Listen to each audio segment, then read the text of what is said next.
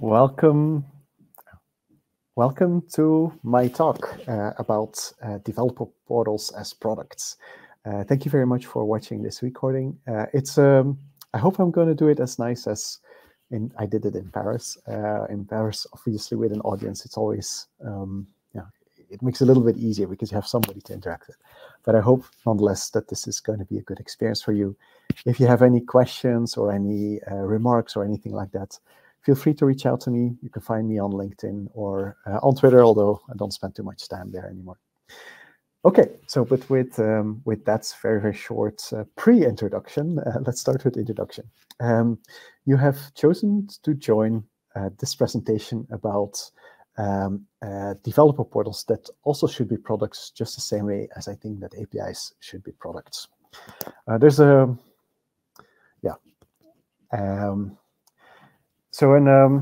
to start this story, I'd like to take you way back in time to a long time ago, when I used to organize events in the Drupal community. I think it was like 14 years ago or something, or 12 years ago. I organized together with Laura Vash and Michaela from Microsoft. Oh, Michaela Kraft. We organized a. Oh no, God! I need to go and look it up. We organized a Drupal CXO, which was an event for people in leadership of Drupal companies, where we would come together and talk about different topics. And we had done a couple of different ones. We had done one about services and how to run your business, and really, really good conferences. And then we decided to the next one, which was Drupal CXO on products. And that was, we're going to do it in Rome. Amazing setting, amazing group of people, really, really awesome start. But then as we started the conversations, because this is an open, like an unconference conference, so like the program gets defined by the audience. And as we started, there was this really weird thing happening, that every conversation, every session almost ended up in but what is a product really? And what really is the definition of a product? And so that was one of it was also an interesting event, but it was not as useful as the other events that we did. So, and with that as a backdrop, and maybe as a bit of a quick challenge to what is really a product when we're talking about APIs as products, and then also what is a product when we talk about APIs as developer portals as products. With that as a backdrop, I'll bring you this presentation that explores some of this confusion and some of these concepts, and tries to give a couple of answers, and then also explains why this is important for developer portals. Let me burn myself on Do Not Disturb.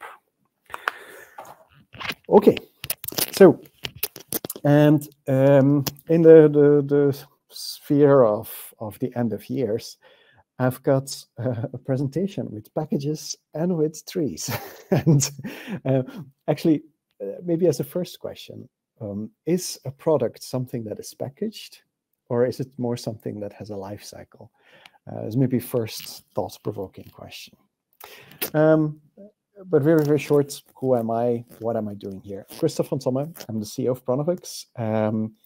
I'm a bioengineer by education, and in my free time, I spend a lot of time in the garden, growing apples and pears and figs and a bunch of other stuff, different varieties, building ecosystems, and platforms, actually, platforms for growing fruits. But this kind of like the mindset that I try to bring, the bridge between the API community and the living world, where ecosystems and platforms all over the place. As I said, I'm the CEO of Pronovix, which is a consultancy that's specialized in developer portals. That's all we do. We've got a full focus on creating developer portals using open source technology. Got UX services, technical writing, a whole shebang. But with that very short introduction, I don't want to spend too much on the commercials, but just so that you know who I am, where I come from. I'd like to invite you to go and have a look at API the Docs, which is a free community where everybody's welcome who wants to learn more about developer portals. We had the API the Docs track in Paris, which was, I would say, a really big success. Like full rooms, really interesting talks about the Dev Portal Awards with members from the jury, people that have won awards. Well, go and check it out. There's more events coming also next year. We also organize the Dev Portal Awards, which is an award where we celebrate the best developer portals in the world. Everybody's welcome. It's an open community with an independent jury. So definitely go check it out also to see who won this year. And yeah, now I'm really done with the things that I would love you to have a look at. So let's talk a little bit about this thing, APIs, or this statement. APIs should not be projects. Why is that? And what is it really that we mean when we talk about APIs as product? So when we're managing APIs as projects, there's a couple of things that go wrong. First of all, projects have a start and end date, which means that there's only limited, well, typically, there's only a limited period of time that people will be spending effort on improving the API. And what happens then is that there's security and reliability issues that typically pop up. Because if you, for a long time, don't maintain an API, or if you don't look at it once in a while, at least, or probably you will be doing that. But if you don't keep a constant focus on improving the API, you're probably going to get security and reliability issues on top of the feature gap that is developing between what your customers really want from your product and what you're providing. So there's going to be issues with the business success you're getting with your APIs. And then what's different when you do an API as a product is that you get this living thing that's evolving, and that you can keep on working on improving the business value and making sure that you get ROI from your APIs. Similarly, what's wrong when you run a dev portal as a project is that because dev portals are also interfaces, they're the interfaces for your interfaces. They're very similar in that if you don't keep focusing on improving that, there's going to be a gap between your existing business strategy and the strategy that your dev portal is executing on. So to make sure that your dev portal is really helping your business and is staying coherent with your business strategy, again, it's better if you not look at it as a project, like, we just implement this thing and then we're done. But that you keep thinking about how to keep on improving it and developing it further. Because if you, as I said, if you don't treat your developer portal as a product, probably you're going to have problems with business and developer documentation. This is typically what goes wrong, is that if there's nobody watching, if you just say well, here's a dev portal, just publish whatever you have, and nobody's actually looking at the whole and trying to improve it, for sure the business documentation is going to be really bad. And most likely even the developer documentation will have issues. And because of that, you'll get a disconnect with your business. And a really big, important, hairy problem is that you'll get trust issues, because people see a low quality dev portal, which means that probably your APIs are not very good, which means that they won't use your APIs. Again, also security issues can be a problem also with your dev portal. So what is different when you run a dev portal as a product is that there's opportunities for better alignment with your business. Maybe you can make new revenue, although be careful with that. It's not always that easy. Typically, most API programs are complements to existing other businesses. So you have to set the expectations, right? But you definitely will be able to use it as a developer marketing tool. So you might get marketing payoff. It might help you with creating a positive developer brand. And hopefully, if everything goes right, you also get true cost savings through digital transformation, either on the inside or the outside of your organization. Now, let's start with some of the controversial statements. if you're using somebody else's product, there's a greater chance that you're running a project. What do I mean with that? If you just bought a developer portal product or an API management tool that has a developer portal product included in it, just like a SaaS tool, if you are not paying attention to that and if you're not conscious about it, there's a very, very good chance that you're not going to invest the necessary energy that is required to get a good documentation, like, get good technical writing, get a good business strategy, representation.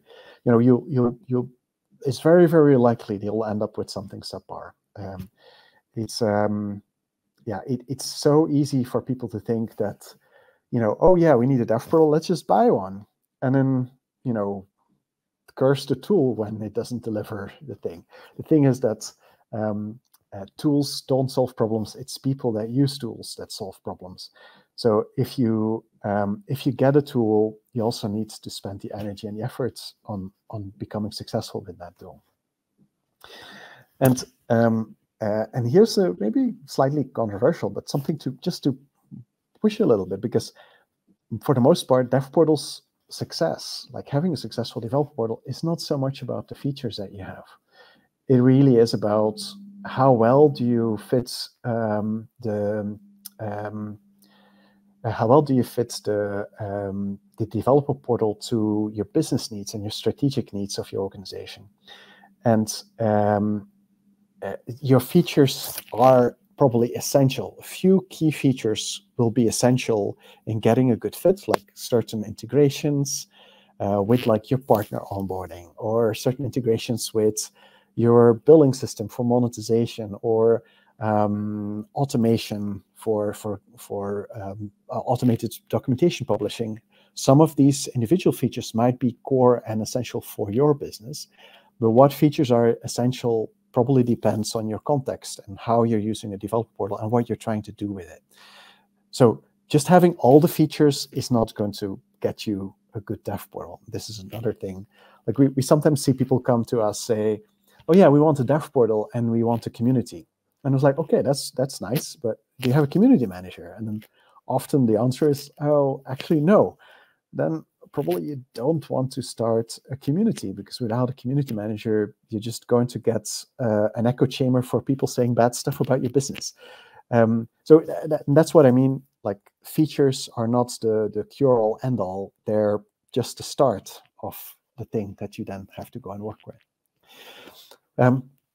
Also, developer portals are social technical programs. They are not an implementation project. What I mean with that is that all the successful developer portals that I've seen, there's a core team that is working with the developer portal hands-on day-to-day. And then there's a whole bunch of people from across the organization that are interacting with them to make the content on the portal as good as they possibly can make it. And I said the content because this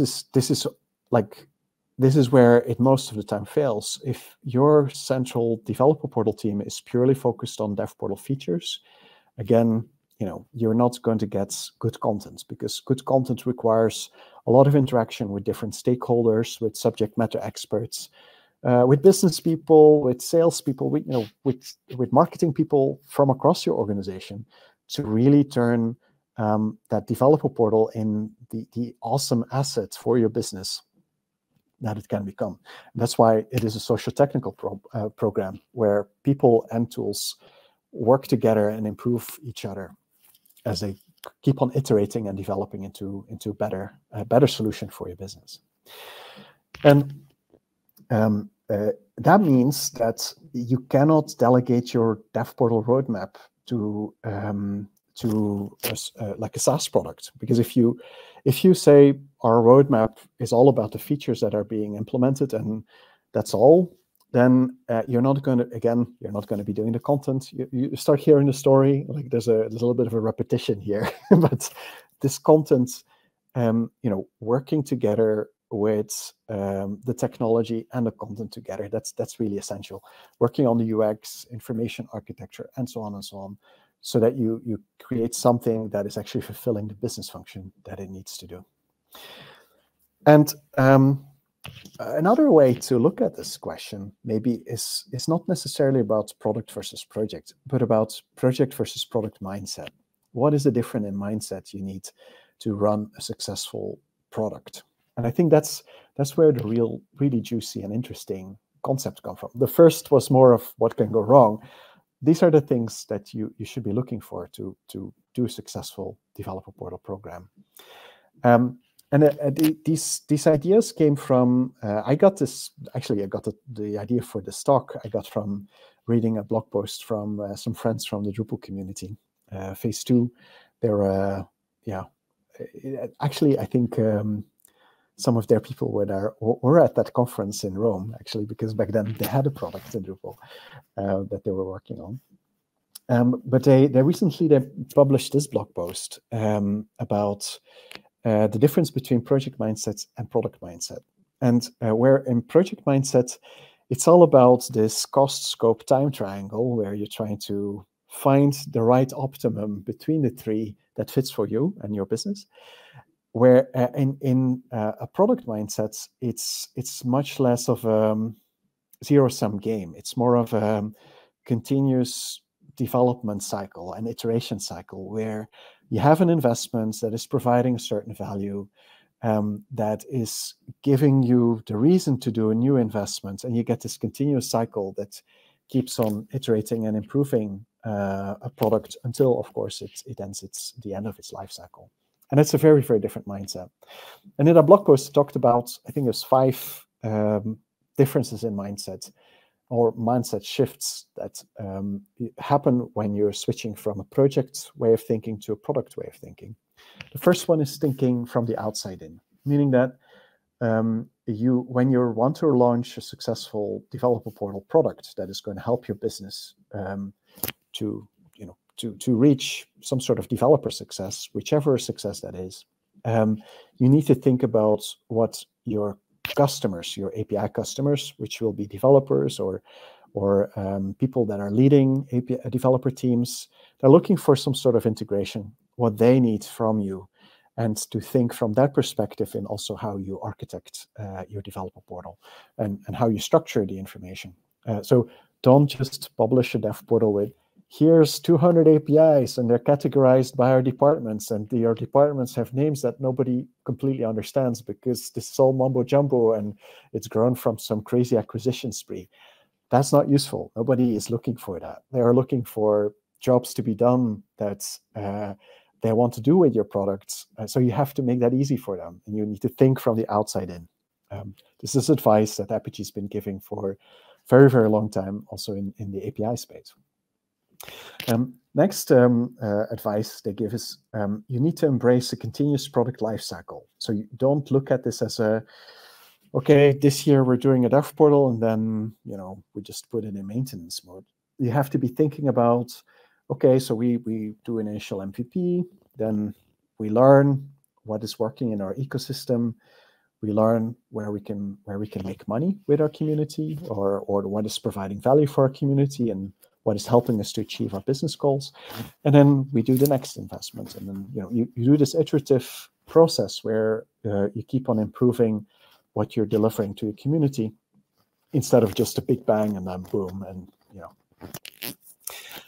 also you need to measure the value of your product, and not just the scope. So this is not about measuring how cheap you get all your features. This is about measuring what is the best way of creating value for your business. And maybe you don't even know what that value is going to be when you start with your developer portal and your API program.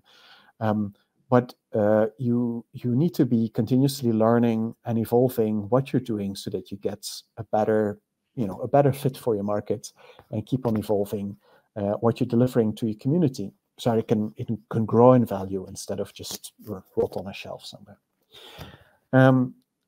Together with that, you also need to do experimentation, because if you don't do small experiments, you can't learn what are the ways for you to provide value for your community. And this is a big difference between project mindset, where it's all about like reducing risks and trying to avoid risks, and towards a more of a calculated risk taking where you make small bets and see if any of them pay off, so you can then reinvest in them and keep on evolving the product you provide. And then I think this is the last one, calculating product investment versus just the project cost is figuring out what is the investment you're doing, and then what is the ROI that you're expecting, and how you're going to get to that ROI, and then adjusting your investments to match the ROI that you're learning that you can get out of this technology and this product that you're putting on the market. So all of this is exactly why we're doing developer portals the way we do it. And this is a very short pitch, just because I have to give a little pitch, but obviously. But we build developer portals that we use our platform for, and then we can evolve it to become exactly what you need. We have an agile team set up that can iterate together with you, so that you can focus on your content and your internal or external community, while we focus on the technological implementations of those few features that you do need, so that we can support those experiments that you're doing with your business. And that just leaves me just don't just buy a product to just let it die. That doesn't mean that SaaS products are necessarily bad. That might be right for you if you're very clear about what you are trying to achieve, and it's really pure, providing keys or something like that, and API documentation, and that might be the right thing for you. But the thing you should definitely not do is to just buy something and then just let it die. So if you are using a SaaS product, or if you're choosing to work with a company like us, or if you're choosing to build something in-house, whichever of the three you do, you should think about, like, how are we going to keep on iterating and improving this thing? Because whatever you do, you should be investing in this living system, because you're growing an ecosystem. You're building a platform to grow ecosystems, and that means that you can't just walk away from that. It's like a plant. You have to, if you have a house plant, you have to keep watering it. If you're growing fruit trees in your backyard, you have to keep trimming them and like making sure that if you want good fruits, you need to maintain them.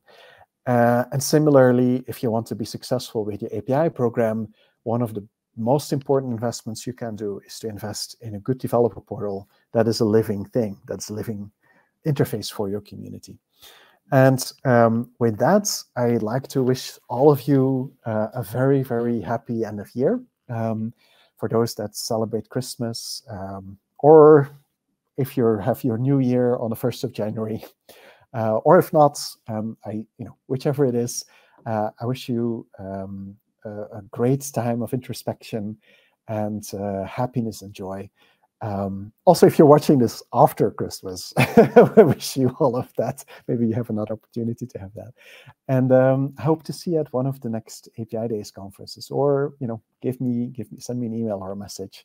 Always happy to chat, to talk about how maybe also you could work on more of a product way for your developer portal. And that's all. Thank you very much. Have a lovely rest of the day.